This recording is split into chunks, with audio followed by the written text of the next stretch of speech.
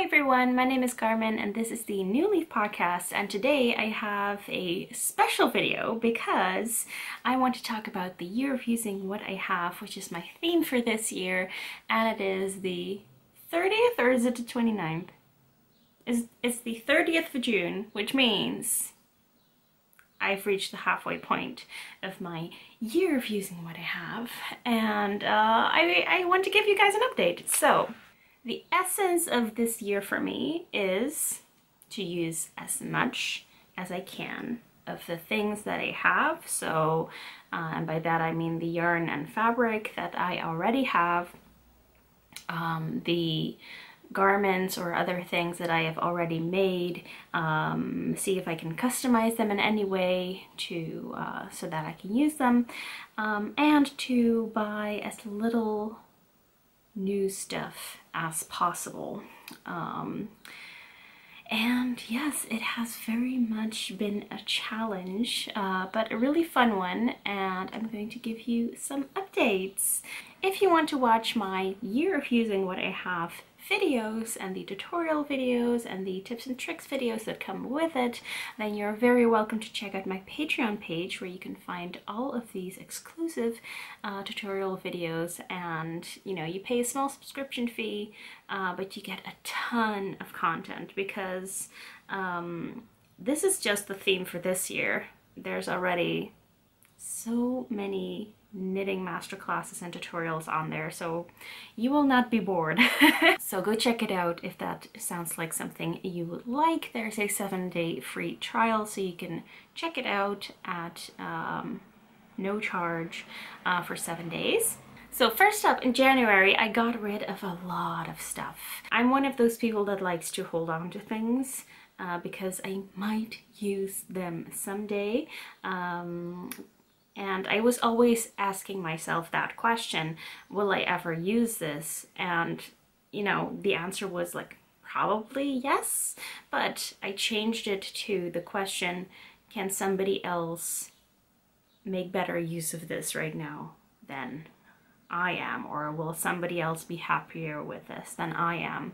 And in that case, the answer was almost always yes. So I got rid of a lot of stuff. I brought a lot of stuff to the thrift store, like bags of yarn, huge bags of yarn.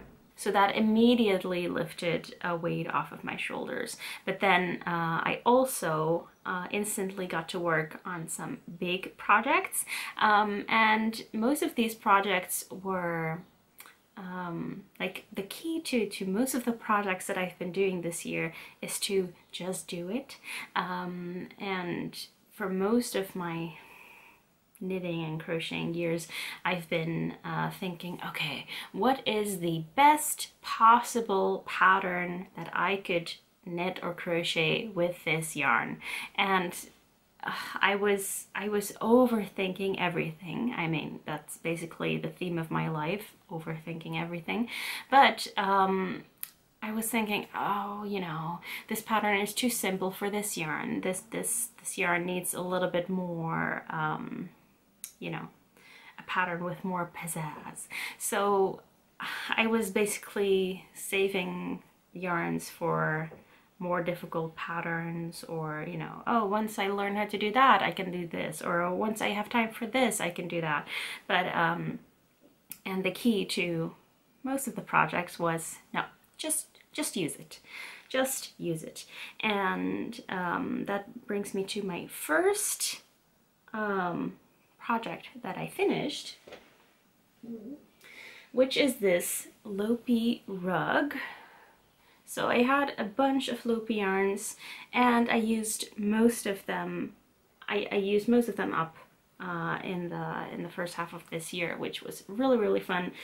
So I had bought all of them to create beautiful punch needle tapestries and whatever.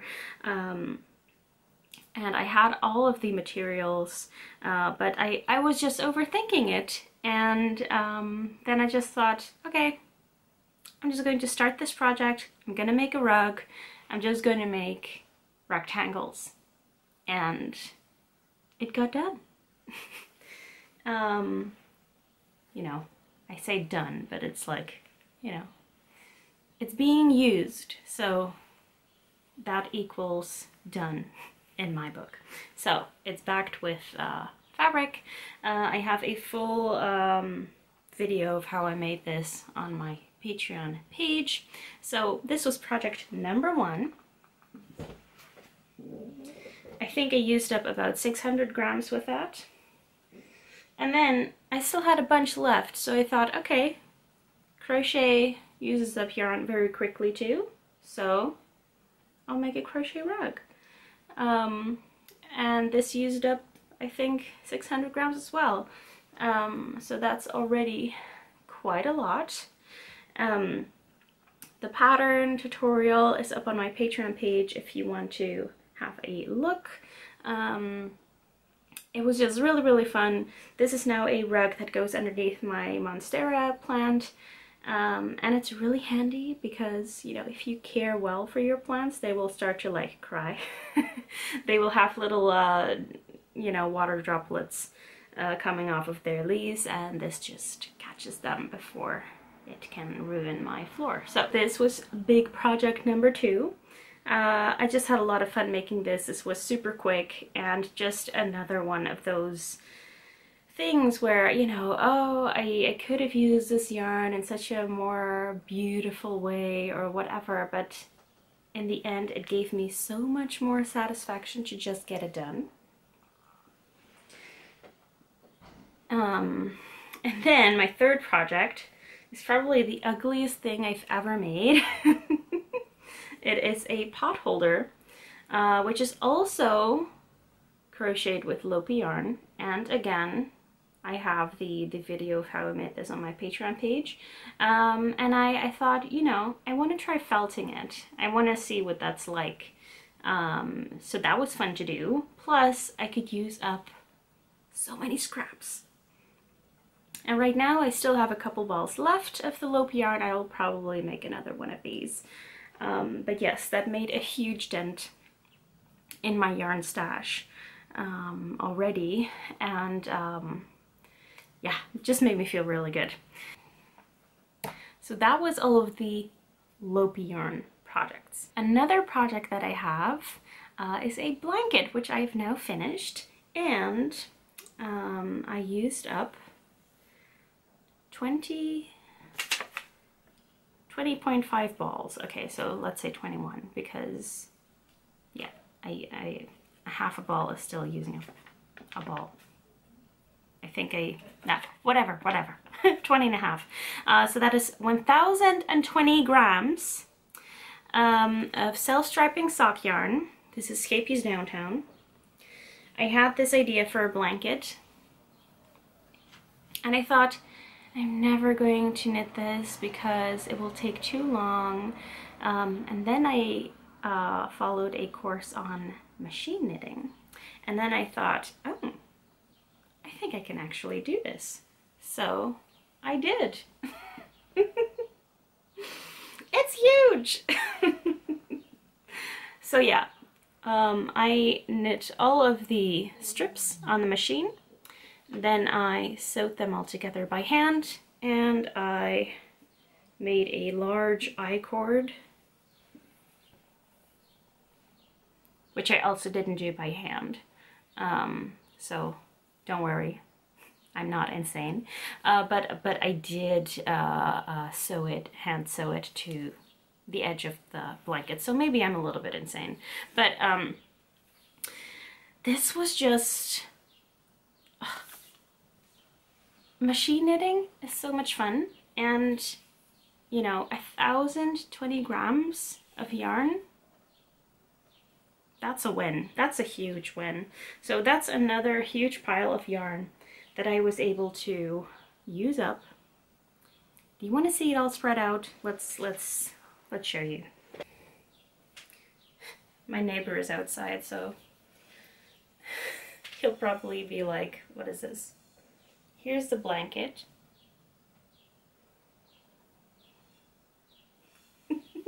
Okay, I'm gonna sit down. I don't dare to look outside. So yes. Don't don't you just love it? Oh.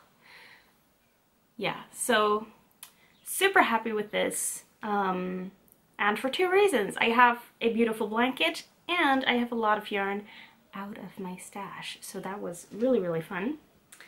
Another really big project that I started and finished this year was the Minori sweater, which some of you will have seen me knitting on the live streams. I stream on Thursday mornings. And yeah, we had a garment along and I was knitting on this jumper. It's huge, it's heavy. I cannot wear it right now, but I will be so happy when the temperatures drop. So I have weighed this this sweater as well. The yarn for this, it was another case of, you know, I'll show you what I have left. It was another case of, okay, I'll buy this yarn because it's on sale, and then I think I had it for 5 years. So yeah, another example of my just do it projects, because I was thinking, oh, you know, what if I do this and it doesn't work out and blah blah blah, you know. I just needed to stop overthinking and just do it. So the Minori sweater, yeah, used up basically all of the yarn. So I have this much left, which I'll find a use for. It's fine, but it's not an overwhelming amount anymore. I used up 1,142 grams of yarn. And they were 200-gram hanks, right? I think I had six times 2, yes, so I had 1,200 grams, or maybe I had 7 hanks. Anyway, I used up almost 1,200 grams of yarn, so that's huge. That's huge. So very, very happy with that. Oh, the back. The back is just this lovely texture. Oops. The sleeves, I did not do them according to pattern.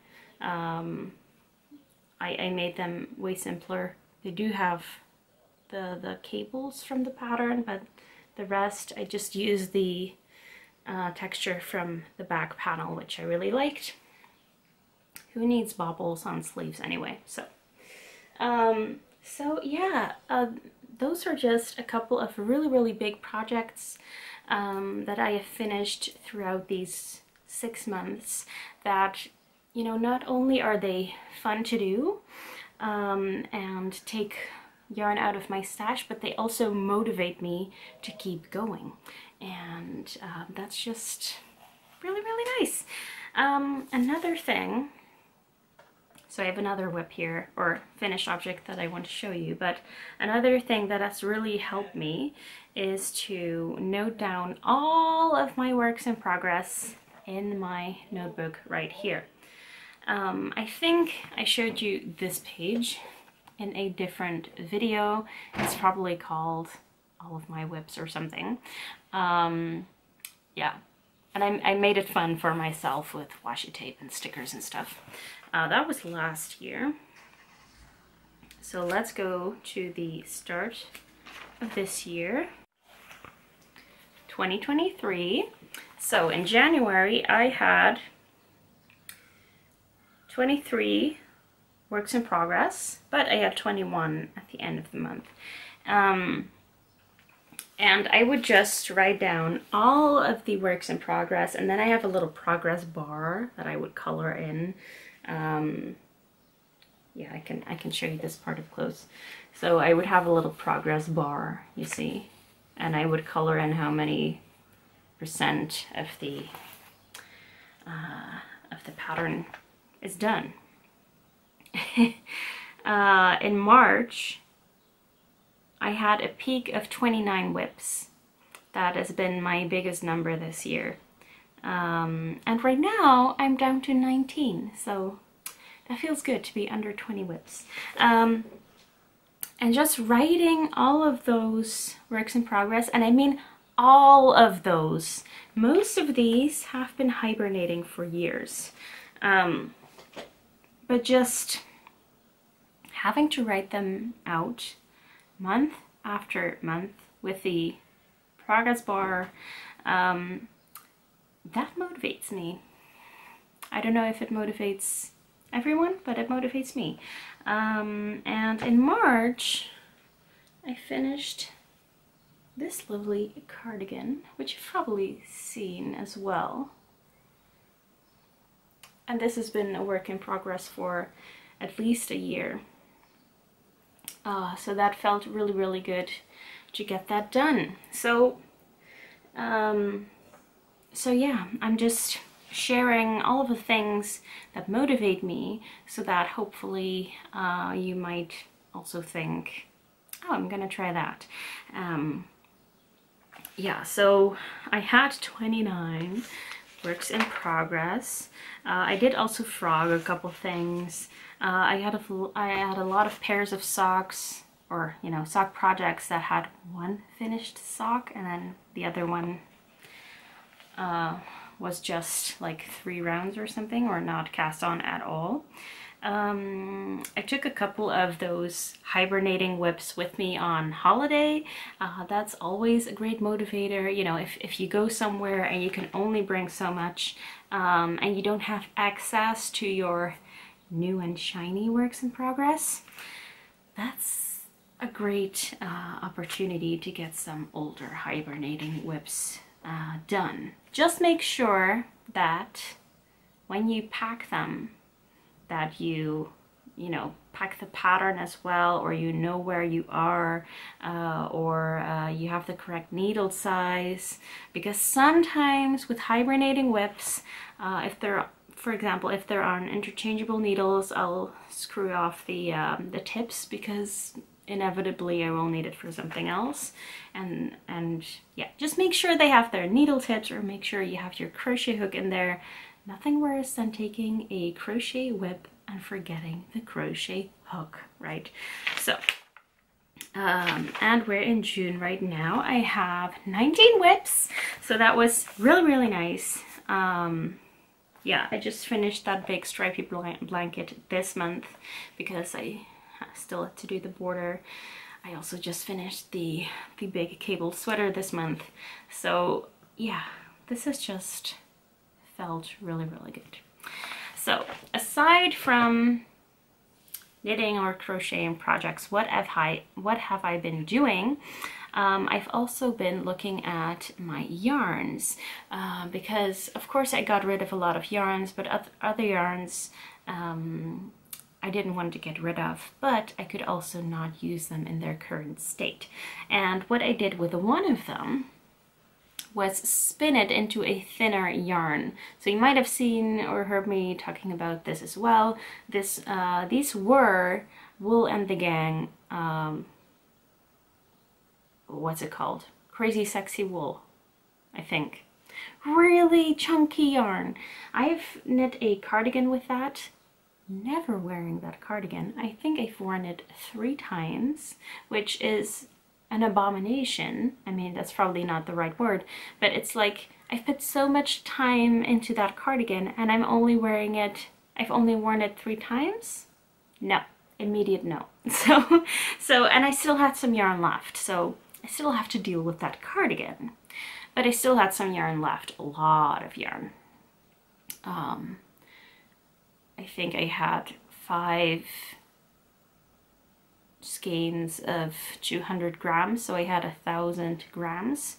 And now I have, these are only 2. I have 4 skeins in total of this beautiful DK weight, tightly spun yarn that I then over dyed as well, so I can now make a beautiful sweater with it that I will actually want to wear.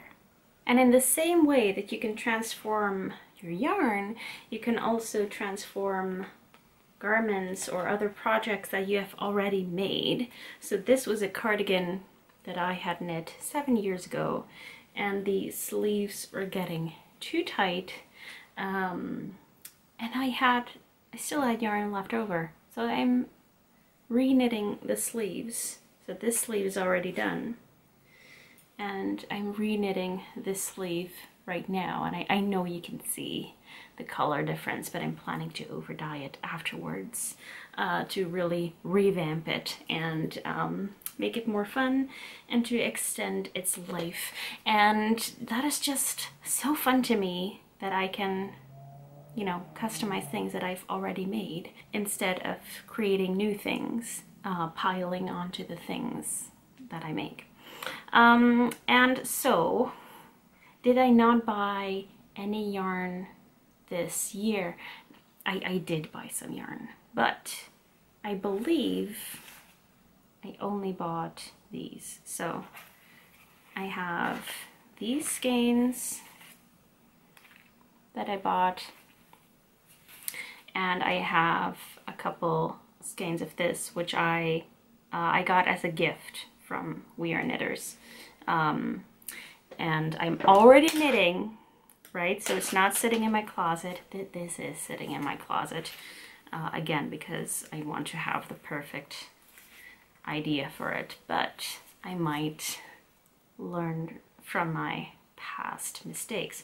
So, but the idea is that I did buy these yarns knowing, I did buy these yarns after I had already gotten rid of a lot of yarns, and I saw a lot of similarities in the yarns that I got rid of.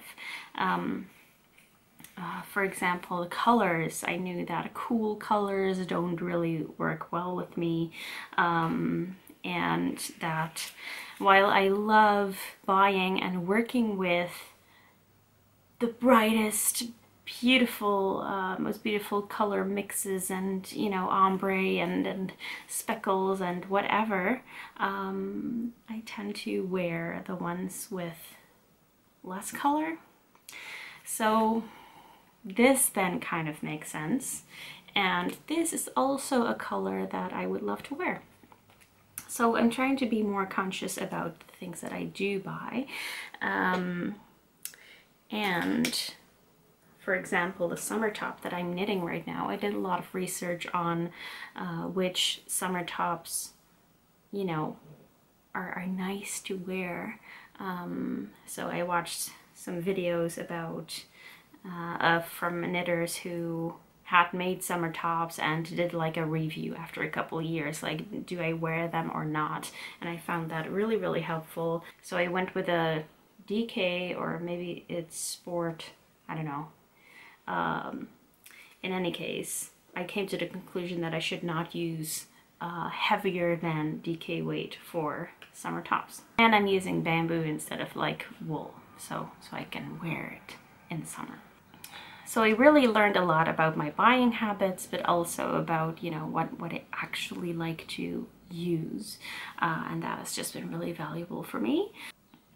Yeah, and that brings me to the last point. So I've kind of applied the same concept about, you know, using what I have. I've kind of applied that to my designing life as well. So if you're a designer, I'm sure you will be familiar with the dozens of patterns in the pipeline, you know, at some stage of completion, but not really complete enough, you know, and you just have a lot of patterns that you're working on, but the new shiny idea is always more fun than the patterns that you're already working on. So this year I kind of made it a point to work on the older patterns that I have, of which one I just published this week, the soft rose blanket. I can't fully show you because Momo is laying on top of it,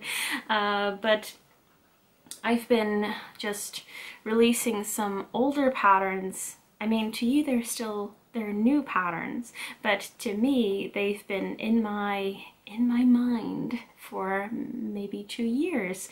I think this was from 2020. So yeah, I've kind of applied the same concept there to publish the patterns that I've already put a lot of work into, instead of just forcing myself to come out with new ideas.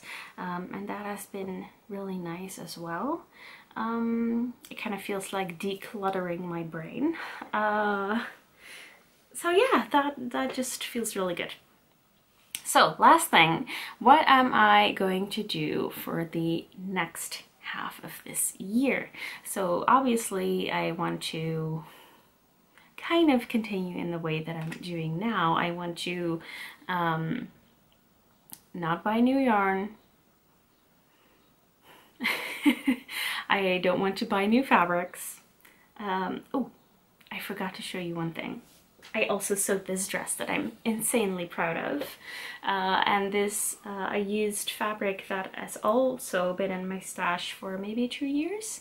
Yeah, and I just sewed this really fun dress for myself that I've been wearing a ton, and has buttons. And yeah, this could totally be something that I would have bought in a store, but now I can make it myself. And I do still have a couple of nice fabrics, so I might make a couple tops, you know, modified from this dress pattern.